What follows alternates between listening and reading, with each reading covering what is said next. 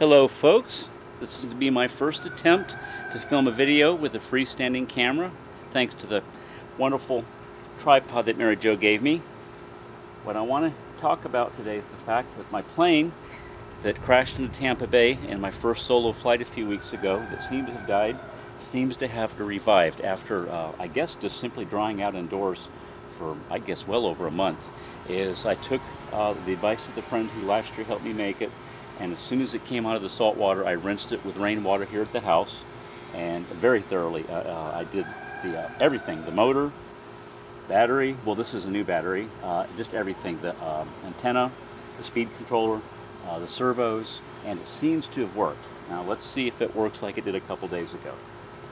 If all goes well, when I plug this in, there'll be signs of life. There's Mr. Rooster crawling away. And there should be all kinds of buzzing, etc.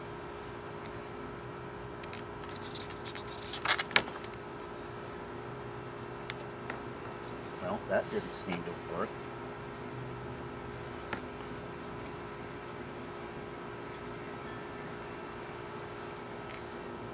It did a few days ago.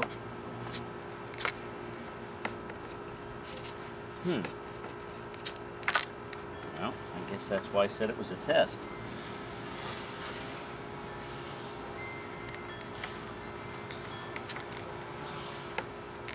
Well, that's interesting. Actually, it's disappointing. Well, let me go ahead and show you the damage that happened. I don't know if it'll show up, but here's the crack when it came down and hit some rocks in Tampa Bay, but I've got some two-step adhesive that should make it easy to fix. The propeller broke off, but they're like $1, I think. Just an orange plastic propeller about that big. I think what I'll do now is try a different battery, because when I tried this a few days ago, it worked. All the servos worked. The servo in back did make a residual hum, but it did operate.